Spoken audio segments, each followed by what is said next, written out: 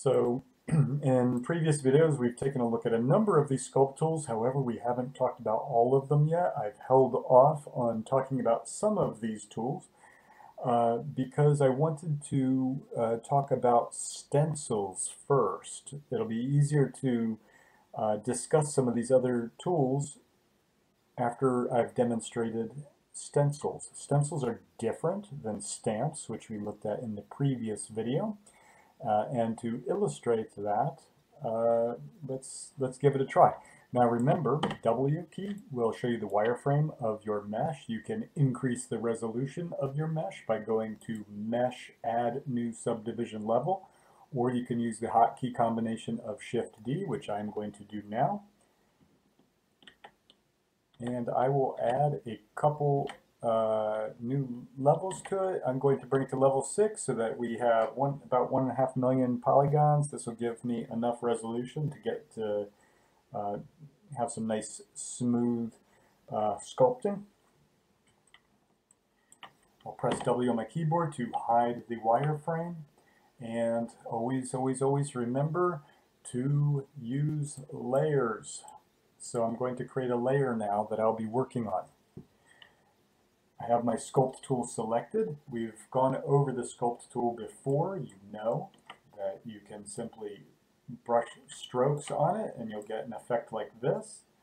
We've also looked at how you can use stencils with, how you can use stamps with this tool and get an effect like that, or how we can increase the stamp spacing and get an effect like that. But today, what we're going to do is look at stencils. So I'm going to turn off these stamps, and we'll take a look at these stencils here. So I'm going to go to the Stencil tab. I still have my Sculpt tool activated, and we'll just pick one of these stencils, and we'll try this one here. So this is a stencil. This is a stencil that we're looking at now, and what we can do is we can sculpt through this stencil.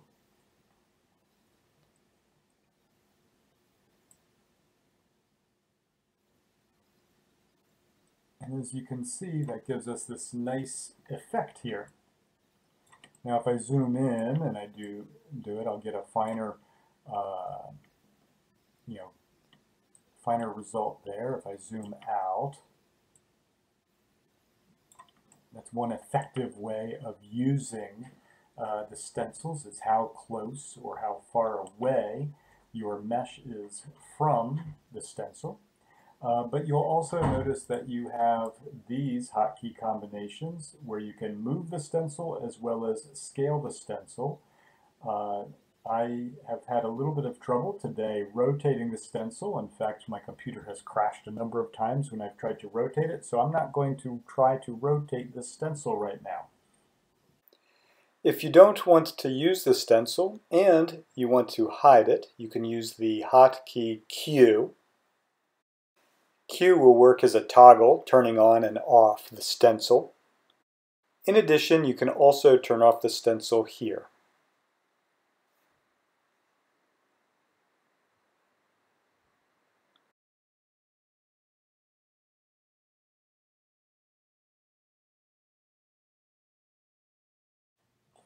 I recommend, to get accustomed to using stencils, that you actually spend a little bit of time exploring all these different stencils that you have available to you. I'm going to hide this layer and create a new layer, and we'll take a look at another stencil that I particularly like, which is this one here. This one is really great for creating mountains, for example. So I'm going to paint through this stencil. Maybe I'll make my brush a little bigger. All the different settings, whether it's the strength of your brush, the width of your brush, you can use, including the stamps. You can paint stamps through stencils. That's all still available to you. So I'm going to paint through my stencil.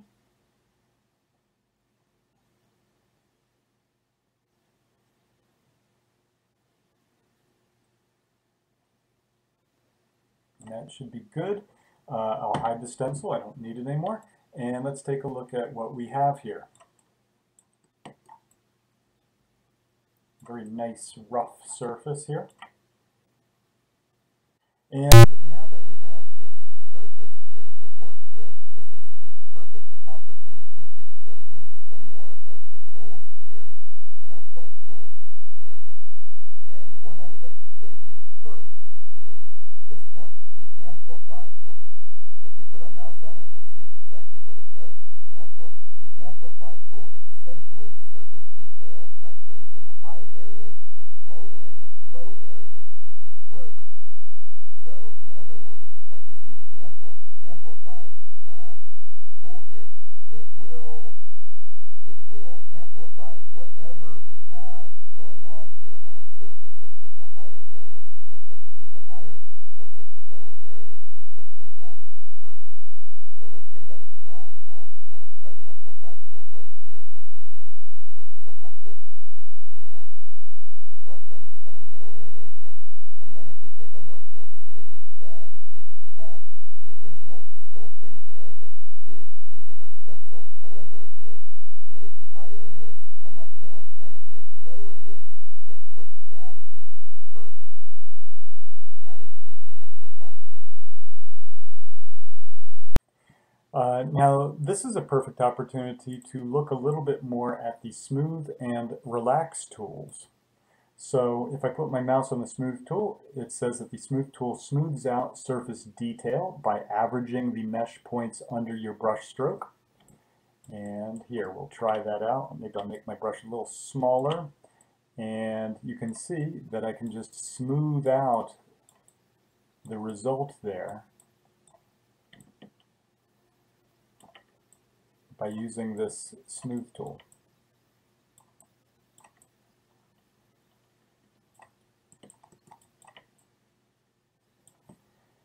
Problem is, I was confused for a moment why it didn't seem to do what I thought it would do, and that's because I'm still using the Amplify tool. So let's go back over here to the Smooth tool. I'll select it, and let's see if we get, there we go. Now we're getting the behavior that we expect. You can see how it's smoothing out the sculpting in the areas that I'm utilizing this Smooth tool. The Relax tool is very similar with a slight difference. You'll see that the Relax tool is intended for smoothing the surface but without affecting the shape. You'll have to play around with these two tools to really see how they differ from one another. I think that you'll find that in most cases, the Smooth tool will probably do the job that you desire.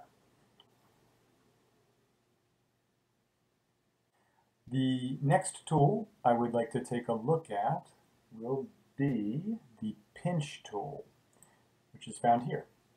But to illustrate the Pinch tool, I'm first going to use the Knife tool. And we'll come over here and just make this cut in our mesh. I'm going to press W on my keyboard so that you can actually see the faces, so that you see exactly what the Pinch tool is going to do. So I'll select the Pinch tool. Maybe I'll make the brush a little smaller. And I'm just going to use it in this area of this crease that I created with the Knife tool. And what you'll notice is that it does just as the name suggests.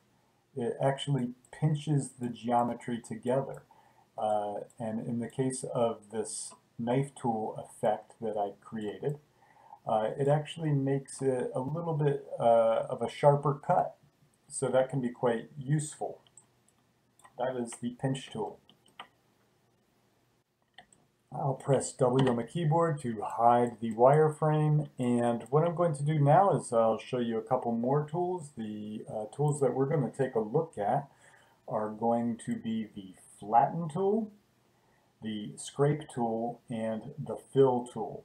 But to illustrate those, I'm going to once again return to my Sculpt tool, and I'm going to use that same stencil I used earlier. However, I will increase my brush and maybe I'll bring up the strength of it a little bit.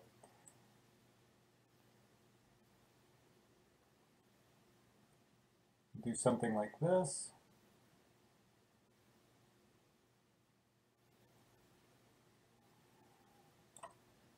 Okay, there we go.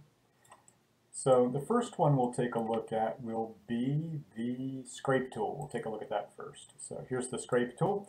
Put my mouse on it. What does it do? It reduces the high areas of the surface while leaving the lower areas untouched, which is why I wanted to use this example, because we've got some nice high and low areas here.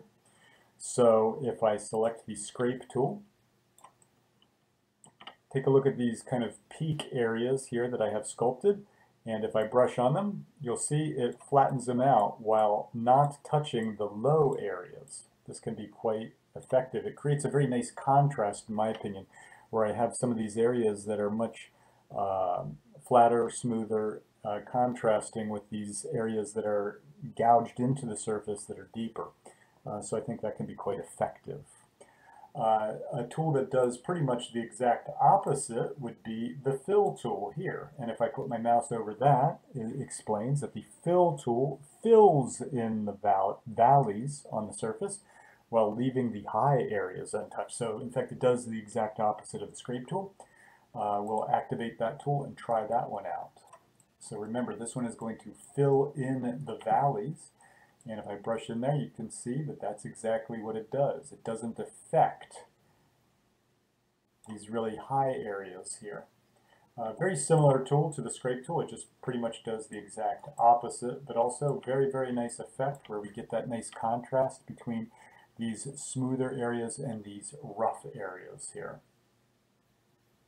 And finally, the Flatten tool found here. The Flatten tool flattens the surface by moving the vertices under your brush stroke towards a common plane. Very similar to perhaps the fill and the scrape tool. I'll go ahead and activate it. It's not specifically looking at low or high areas on your mesh. That's how it's different than those two other tools. But you can see that what it'll do is it just flattens those areas out. So in this video and previous videos, we've covered most of these tools here in the Sculpt tools. The only ones that we haven't really touched upon yet are these Remesh, Reduce, Refine tools, which I might cover in a later video. But in the next video, we'll take a look at the Freeze tool and the Mask tool. Hope this video has been useful for you, and thanks for watching.